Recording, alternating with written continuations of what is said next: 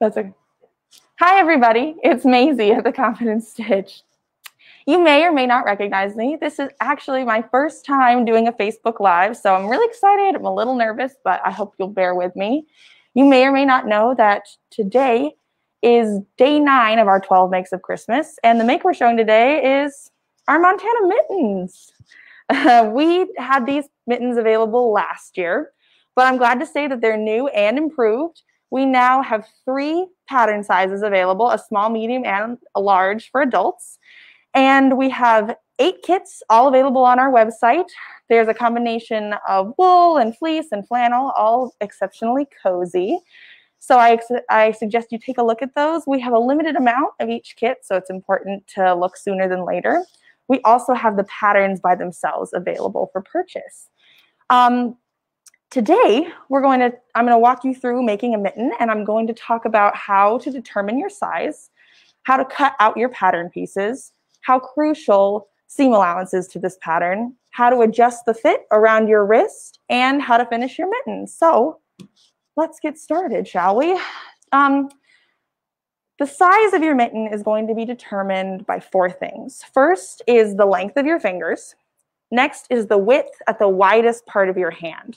So that's like at the base of your thumb here, directly across your hand.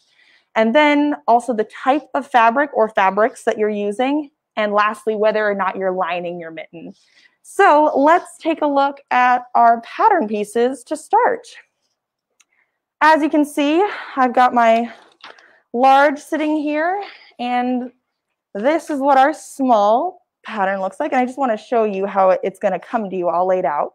What we've done is we've made it reversible, so once you cut it out, it'll have all information on the pattern piece on both sides. So here it says left hand main fabric, and then if you look at the reverse side, it says right hand main fabric. So that'll help you when it comes time to cut out your pattern pieces. So let's move on to discussing how to determine your size. I cheated, and I'm pretty sure that I'm a medium, but I'm going to show you how I came to that conclusion. You want to start with your big piece. Piece C, it's called in your instructions, and lining up your wrist with the narrowest part of the pattern, you're going to lay your hand flat and make sure that your fingers fit. This pattern piece is really for determining the length of your fingers. So you have to take into account seam allowance. My mittens today are going to be lined, and so I want to take into account a 3/8 of an inch seam allowance, and it looks like we're good there. We can also check over here. I am still within the parameters, but in terms of hand width, we're going to figure that out on this pattern piece B over here. So the thing to do is line up the center of your hand with the top of this line. Usually the base of your thumb lines up with this notch here. So I'll line up, and then I'm going to check that I've got my 3/8 on either side here. This, in my opinion, is the most crucial point when it comes to size. You probably won't struggle with length. We've given you plenty of room there. But this width can be the thing that makes a mitten comfortable or not comfortable. And that is where the type of fabric you've chosen comes into play. Today, we're using some really lightweight woven wools. And so bulky seam allowance is not going to be a huge concern. However, if you're using something like a thick boiled wool or fleece or a combination thereof, you're going to have a lot more bulk on this part of your seam allowance. And so there's a risk for it being tight. I can fit into the small pattern pretty well, but the thicker the fabric is, the more trouble that is. So if you find that you're hovering on the edge like I am, I suggest sizing up. So now that we've talked about fabric, let's talk about cutting out our pattern. In the instructions, we say it's best to sew a complete mitten, like the whole mitten, before moving on to the next one, and that's true. However, when it comes to cutting out your pattern pieces, I suggest cutting out all your pattern pieces at the top, because if you're dealing with a fabric that has a really distinct wrong side, like this beautiful boiled wool, you see it has really good right side, a really distinct wrong side. And if you cut it out and you haven't paid attention, you might end up with 2 of the same hand for your mitten, which would be really sad. So that's a reason to do this. But the other thing is if you're dealing with a fabric that has no wrong side, like the ones we're doing with today, you might not cut two of the same mitten, but you could very well sew two of the same mitten. So this will keep you from doing that. So what I'm now calling the Maisie method, I lay out all my pattern pieces, I trace them, and then I flip them over. This way, I'm guaranteed to have a right and a left of everything I need. You don't really need to flip over your piece C because it's symmetrical, but why not? Trace again, and then I hope you can see this, but I've traced everything out and I put an X so that I know what my right side is. You could pin it too, but I prefer to use wax. And then I've also marked right or left. This is my lining fabric, and so that brings us to the next confusing part, because as you see here, we're looking at our pattern piece, it says medium right hand main fabric, and yet here I've written an L, and that is because your lining is the reverse of your exterior. So let's look at my cut out fabric really quick. We've got my exterior fabric here, also a woven wool, and my lining fabric. But we're looking at them, and this looks like a left hand, and this looks like a right hand. And that is because my exterior fabric, once I stitched it, will be flipped inside out, and then this will go inside of it, thus making a left hand. So it's just something you need to wrap your head around before you get too far into your project. So we're going to set aside our lining pieces for now, and we're going to sew the exterior to start. Okay, so when we start sewing, we want to start, sorry, I'll go in front here. We're going to start stitching here and then go up around the thumb. Because it's my exterior fabric, I'm going to do a 1/4 inch, which is kind of right on the inside edge of my foot here. I'm going to back stitch to start. And whoop, there we go. Oops, gosh, as you see, I have crippled my thumb here, and so I'm not doing very well with the pins, but here we go. So we stitch around. It can be a little tricky when you get to the point at which you have to pivot, because you want to make sure that you're maintaining your seam allowance. Oops, what do I got going here? Sorry. There we go. So we stitch, and then I'm going to stop where I think I'm about right. I'm going to lift up my foot and pivot and make sure when my foot's down that I've maintained that 1/4 inch seam allowance, and it seems that I have. So I'll continue around. And then we come to probably the trickiest part of sewing this pattern. It's a really straightforward when it comes to sewing, but when you're working on a curve, you have to go really slow. So we'll stitch, and then making sure my needle's down, I'm going to lift up my foot and rotate a little bit and stitch a few more stitches and rotate again.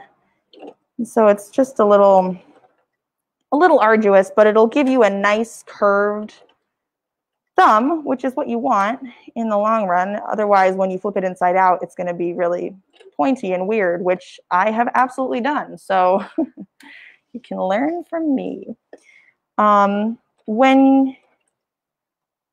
As I said, we're using wovens today, but if you're sewing with a knit, you still want to use a straight stitch, which is kind of unusual when it comes to sewing with knits, but a zigzag stitch will make everything stretch, and we don't really want the mitten to stretch out of shape. So it's just something to be aware of. Okay, and then we're going to stitch down. And in the pattern, so we talk about this, we have that notch that I saw before, but what we're really doing is we're stitching either a 1/4 inch or 3/8 of an inch past that notch. And I had drawn one on today. I'll show it to you in just a second. Do a little back stitch here, trim, and let's go back to the table here. I hope you can see I used pink thread, but it's, oh yeah. But you can see where I ended the stitch, it's lining up with my seam allowance here, because when I flip it out, I want it to be straight across. You can also see I messed up here because I had a pin stuck, but this should be a straight line. So the next thing we'll do is lay it open, and that looks pretty darn good. And next, the next step is to put piece C on top of my sewn piece A and B. Okay, so we're going to line up with the top here. That's important because, as you see on the bottom here, probably, it's hard to tell because, again, it's the same color, but this is not lining up at all. And the reason for that is the seam allowance changes here between your pattern piece A and B, that part we just sewed. And so we made it extra long so that we wouldn't have to worry, because at the end, you can just cut it and trim it so that everything's even. So you want to make sure that you're pinning from the top. This will maintain the space in your fingers as well. And we'll pin. I'm going to flip it over in a second here because I want to make sure I don't pin my thumb wonky, and also we need to take care to make sure everything's smooth, because that curve we've just sewn kind of makes it a little lumpy sometimes.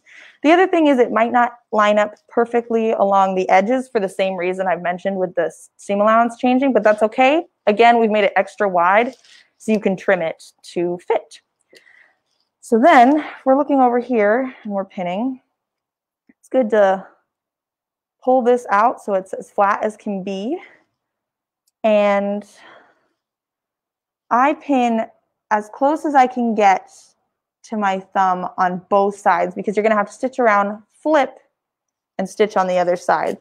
And we want to keep that line as continuous as possible. So I pin there so that I know where I'm going to have to start and stop.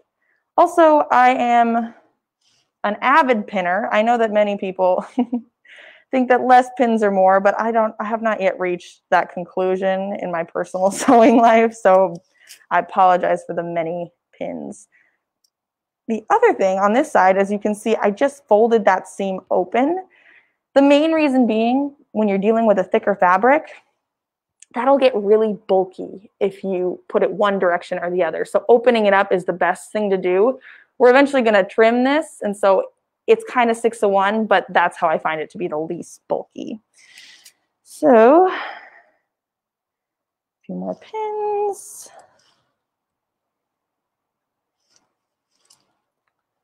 Over here. And excellent. Okay, now we'll get to sew again. Back over here. Okay. So, like as you can see, it is all uneven here, but that is okay. I'm actually going to flip it over because I want to be able to see my thumb upright. That way I don't stitch it down accidentally. And I'm doing 1/4 inch again. You want to make sure you do a big back stitch here, almost a 1/2 inch worth, because we're going to trim it even at the end. And if you have not backstitched enough, it starts to unravel on you, which is not the end of the world because you're going to be stitching over the top of it, but it does make it harder to manage. So I am an advocate of big back stitching. Slowly stitch. Careful to remove pins this time. Coming to my open seam here. You could press it flat if you wanted to as well, but again, it's not really not crucial.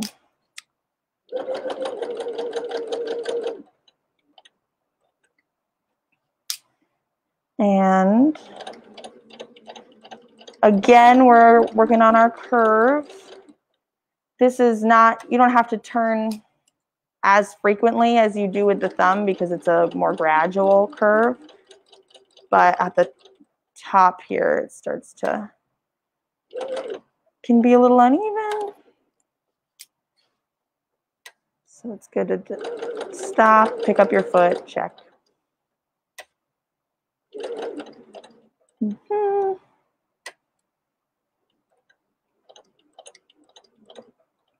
There we go. Oh. Another good reason to go slow here is we're going to check for any gaps in our stitching when we flip this inside out. And when you're working with a thick fabric like a wool, which I love to make this mitten pattern out of a really nice cushy fabric because that is my natural state, is exceptionally cozy. The stitching is a lot harder to see, and so then when it comes to trimming your seam allowance too, you're in danger of cutting a hole or cutting right through your stitching. So it's always good to be mindful during this part. It will save you some steps in the future. Okay, so now we're coming to our thumb, and I'm gonna stitch carefully up to where my pin was, and then we're gonna do a back stitch. So you may, I'm a little short even, but we're gonna try, I'm gonna put it back down and stitch as close as I can up to this seam I've already created on my thumb. So let me actually put that back down and give it a go. Mm-hmm.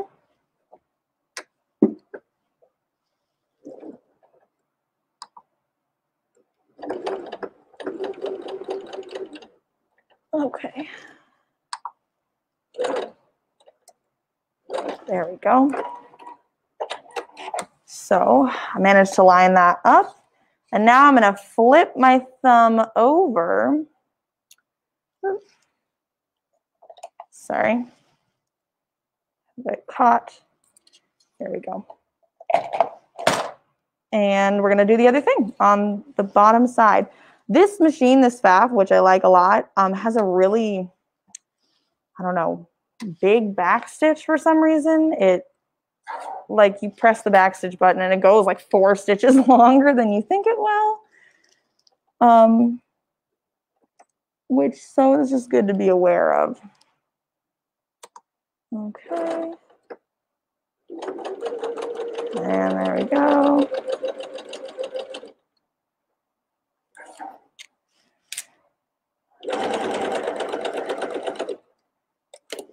And stitch to our bottom, once again doing a big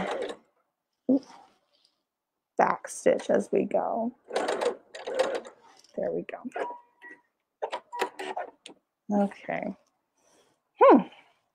Well, that was kind of ugly, but hopefully you get the idea. I'm sorry, I think I'm a little bit nervous, but we've got everything stitched around.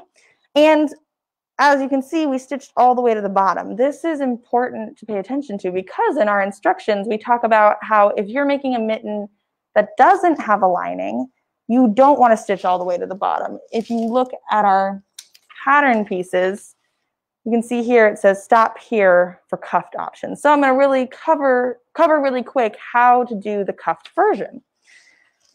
I pre-sewed this mitten, also a medium size, and I have it flipped inside out. This is how I'm going to want it to look in the end.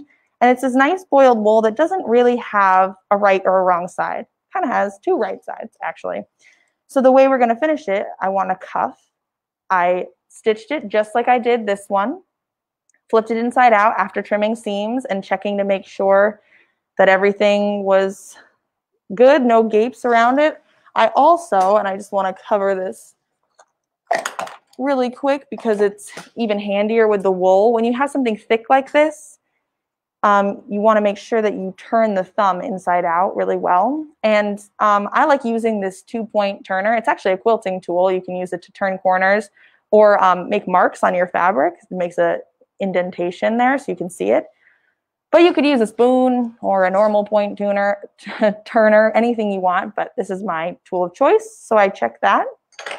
And now I've pinned where my stitching ended, and I'm going to stitch to the bottom. I did this at 3/8 of an inch. I could have done a 1/4 inch, but I wanted it to be a little snugger because it doesn't have a lining. So we'll go over here back to the sewing machine, and we're going to stitch at 3/8. Careful to back stitch here.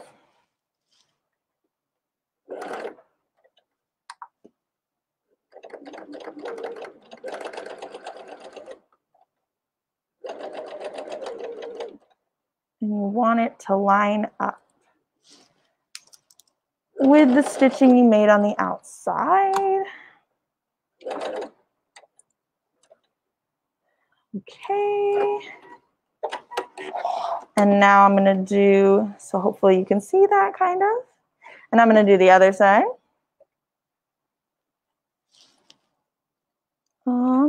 Let's flip it over, I like it better this direction.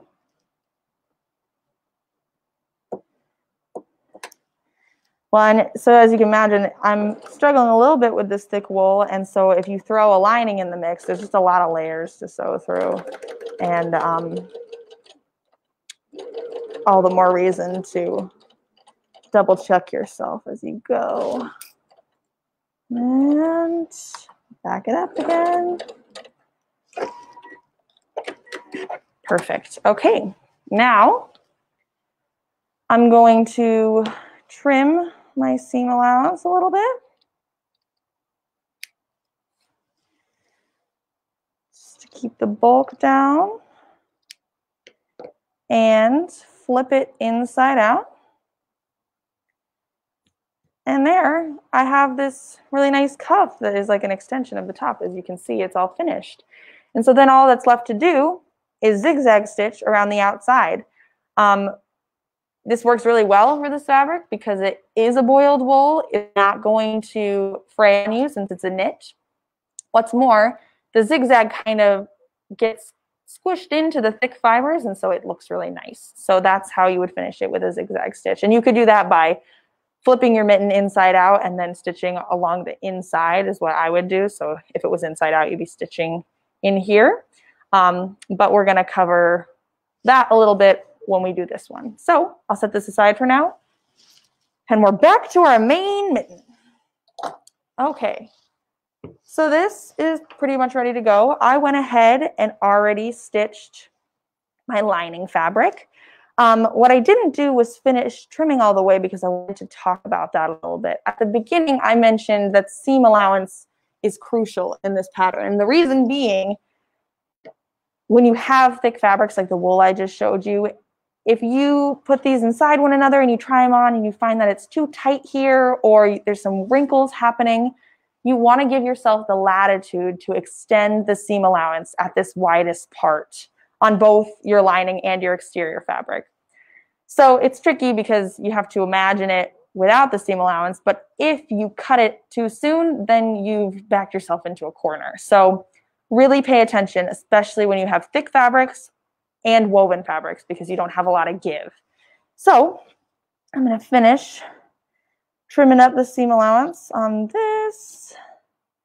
It's a little easier to see on this one where I'm cutting.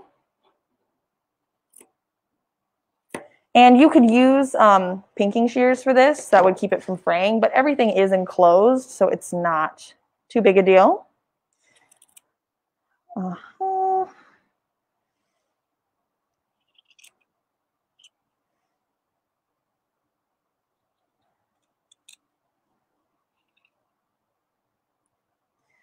Also, make sure you don't cut through your seam allowance. I have done that. It is annoying. It's easy to get too exuberant. And then we come to, so remember how I had you stitch this open? What you're gonna do is just cut it actually. Which again, makes the whole pressing it open sort of odd, but it will reduce some bulk in the long run. Okay, so I've got that all trimmed up. I could do some trimming on my exterior fabric, but I don't think I'm going to because it is a narrow seam allowance. And oh, you know what I've just noticed? I missed a little bit here, so I have to stitch over that really quick. Sorry, you guys.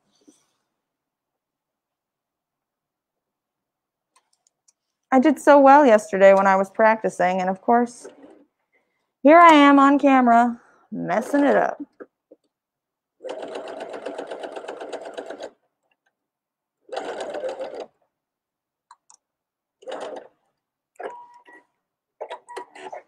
Okay, that's good. Now I'm gonna flip this guy inside out.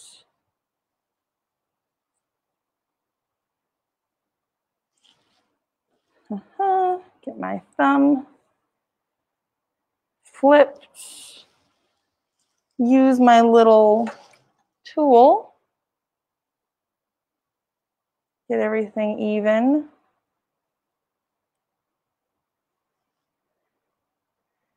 You can do the same with the main part of the mitten. Depending on the fabric you're using, you might want to press this too, just because it'll keep it a little more even and flat.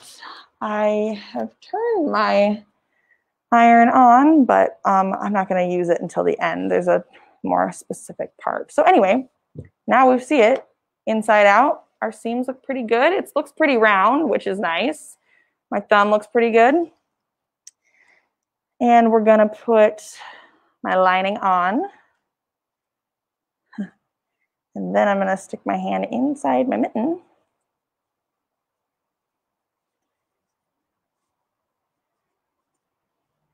And ta-da, I've got it all evened out.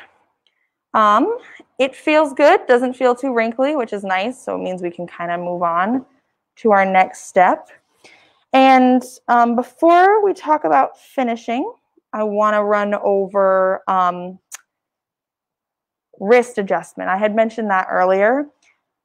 I find that when you're using a heavier, sturdier fabric, you want to make it a little narrower at the wrist. I made these mittens for a friend of mine. They're the large size. And I went really in here because he wanted it to be a little snugger. You can see from the pattern piece itself that I made a big adjustment, even when you think about seam allowance. But that just makes it a little snugger around your hands. So all you have to do is extend the seam allowance on both your exterior and lining fabric, maybe bringing it in a little, and then that'll make it a little tighter. But that goes into how you finish your mitten as well. We could just fold this under twice and do a straight or zigzag stitch and it would be good to go. But I think I want to show off my cuff because it matches the exterior so well. So what I'm going to do instead is firstly trim so that everything is evened out. I have a little rotary color and I have a ruler somewhere, but I have lost it. So I do recommend using a ruler, but for the sake of speed, I'm just going to use the grid on my mat here.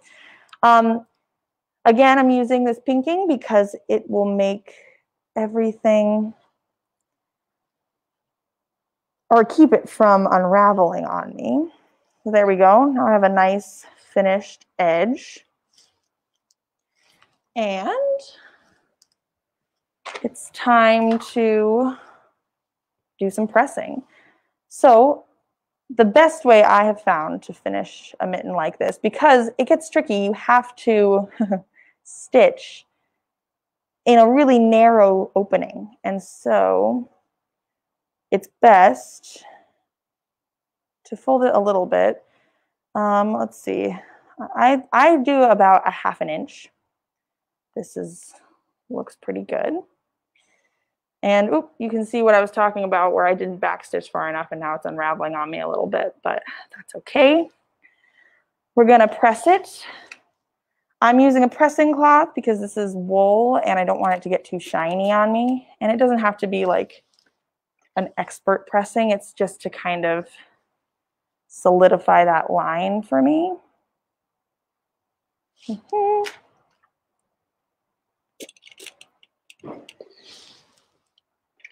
And now that I've got that, I'm going to stitch around this edge here. So let's go back over to our sewing machine.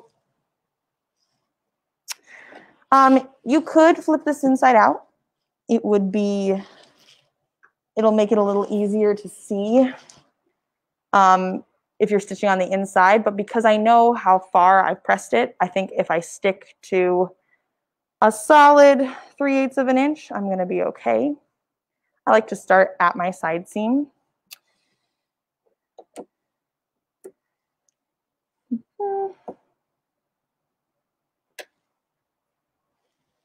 And we'll back stitch again.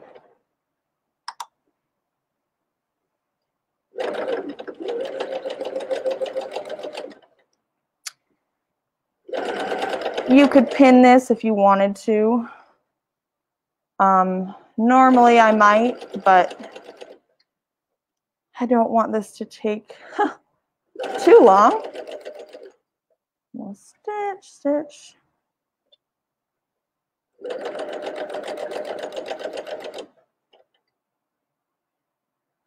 Till we meet back around where we started.